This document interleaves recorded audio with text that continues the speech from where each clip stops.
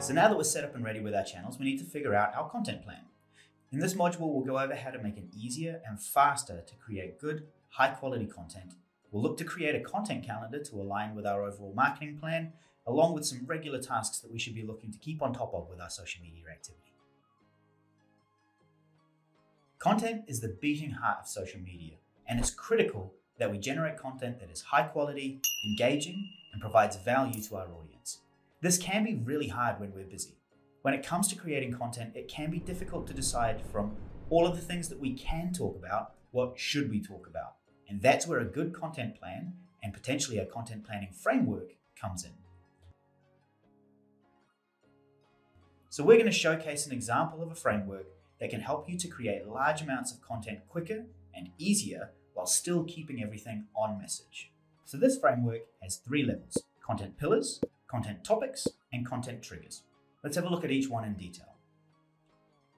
Content pillars. So these are your top level content topics that you as a brand want to talk about. They can be tied to your brand values, but they should also be related to the things and topics that your target audience wants to see.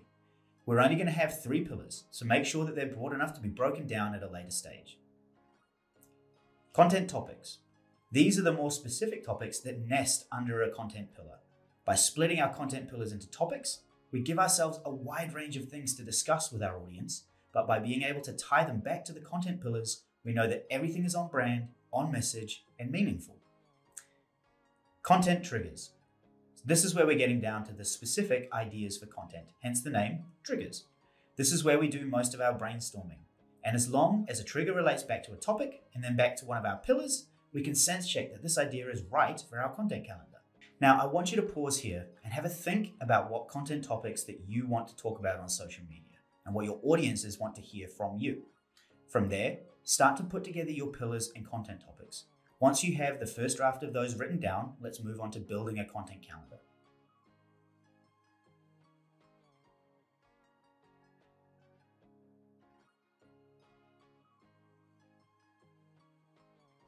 Now, an important thing to note here is that any framework or content calendar should be treated as a living document and should be revisited frequently. This way we can make sure that our topics and pillars are still relevant and that they're resonating with our target audiences. Don't be afraid to change things up. So once we know what we're going to talk about, we can start planning our content calendar. Planning content ahead of time and creating content in batches is one of the best ways to up your social media game and stop spending so much time on last-minute posts that aren't the best representation of you and your business. Now, when developing a content calendar, here are some things that we should take into account. Seasonal content and trend-relevant content. Plan for seasonal events, holidays, and trending topics and days of the year that are relevant to your business. This keeps your content fresh and relatable. Upcoming product launches, campaigns, and collaborations that can be leveraged on social media. Also, consistency. Maintain a consistent posting schedule. Regularity is key to keeping our audience engaged and algorithmically favored. Use evergreen content. Reuse or repurpose evergreen content to maximize its value and reach. Not all content needs to be created from scratch. Also, plan a variety of content types such as blog posts, videos, infographics, user-generated content, and promotional posts.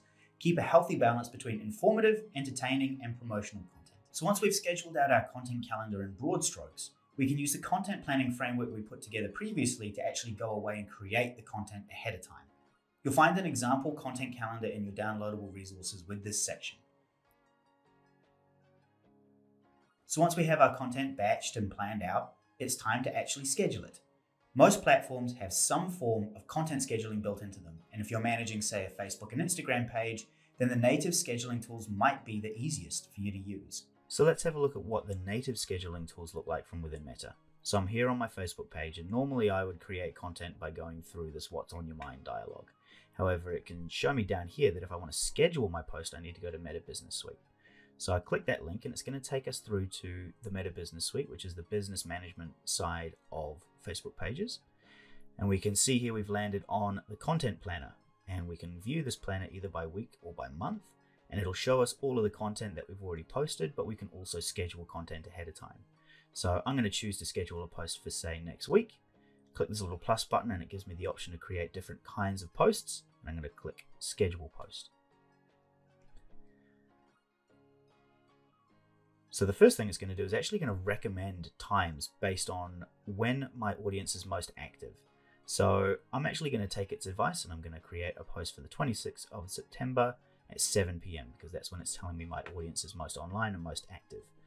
So when I'm creating this post, I get the option to either create a post just for my Facebook page. I can also choose to post to my Instagram account as well because I've got that linked. So I'm going to go through and I'm going to choose my media. I'm going to add a photo. And then I'm going to write some text. And so I can actually have the same text going across both posts, or I can choose to customize and have different ones for Facebook and for Instagram. You may want to do this if you want to maybe add hashtags into the Instagram, or if you want to take them out for Facebook, for example, or you just want them to look slightly different. So then when we scroll down here, we can see I actually have also discrete scheduling times. So I can choose to schedule each of those posts to go out at different times so they're not completely copied over from each other. But I'm going to leave those as they are. And then I click the schedule button. So once I've clicked that, it's going to schedule my post for me.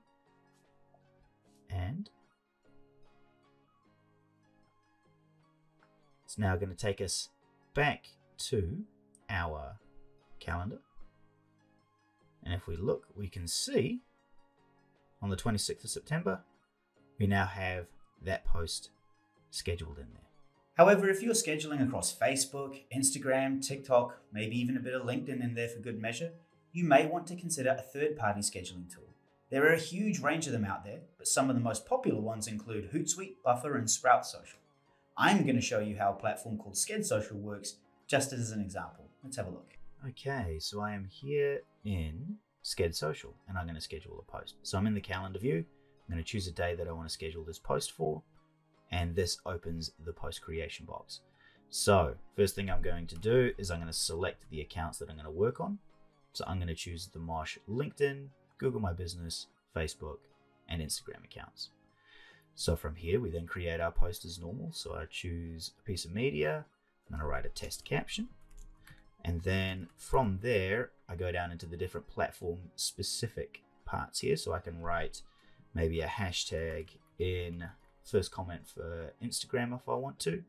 I can also go and edit the posts individually, but I'm going to stick with all of these. So then I'm going to scroll down, and there's a required topic type because I've got Google My Business in here as well. So I'm going to choose a standard topic. And then once we've done all of the bits and pieces that we need to do, I can have a quick check of a preview of my post, see how it's going to look. Very nice. And then I can save it. And so what it'll do is it will create individual posts for each of these accounts, and you can now see them on my timeline. So then when 9 o'clock on that day comes along, those posts will all get posted to those individual accounts.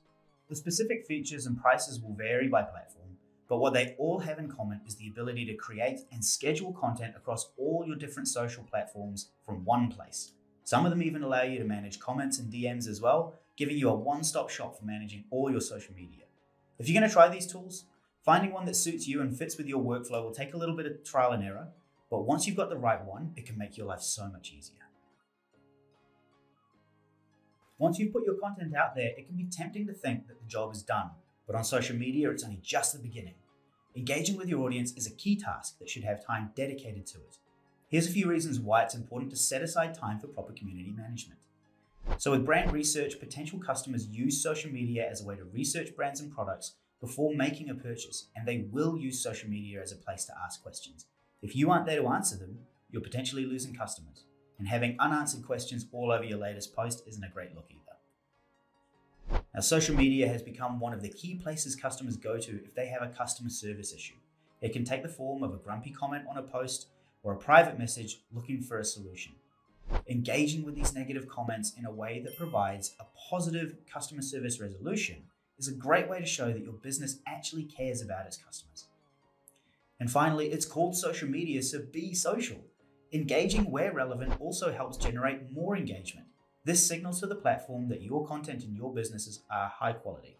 This will help the algorithm recognize you for the quality creator that you are and serve your content more frequently and further. So now that we've given ourselves a bit of breathing space by getting ahead in our content creation, we can start to plan our time more effectively and put together a few tasks that we should be doing on the regular. So your daily tasks could include things like community management. So you want to check all of the public comments and private messages to make sure that there aren't any outstanding queries that need responding to. Now, a quick tip here, always prioritize customer queries and negative comments over positive ones to avoid dogpiling. Next, you want to check your current ads.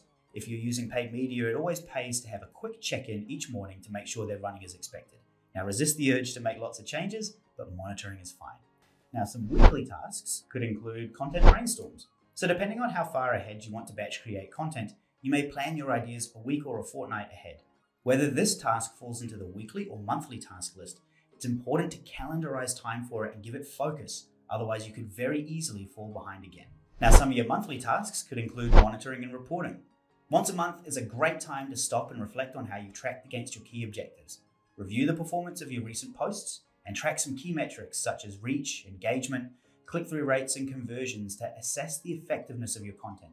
We'll discuss this in a bit more detail in the next module. Also, some high-level planning ahead. Even if you're not doing specific content brainstorming each month, have a look ahead in your content calendar to make sure that you're including and planning for all the relevant dates in your next brainstorm. Is Black Friday coming up this month? Start planning now. Also, if you have a team working with you to manage your social media, monthly is a great chance to get together and review the month just passed. Check out the reports, discuss any curly community management issues, and see what learnings you can take forward and make sure that you're all on the same page. And finally, yearly tasks. Now, these could include things like a content framework review. So once a year is a great time to look back at the results for our content and see what's been resonating with our audience and what hasn't. Do we need to change out the topics under a certain pillar? Does a pillar need to go altogether? This gives us a chance to learn from past performance and keep improving over time. It's also a great time for a strategy review. So it's the best time to look back at everything that we've done over the last year and see what learnings we can take from the past as a whole. Did we achieve our goals? If not, what can we learn from what we did to help iterate and improve in the future? So to sum up this section, here are some key takeaways. Use a content planning framework to batch create content ahead of time so that you can think strategically. Schedule your content ahead of time as well, whether that's with the built-in tools of the platforms or a third-party one. Then decide on a structured set of tasks to create and review content and your strategy as a whole, then set time aside to work on it.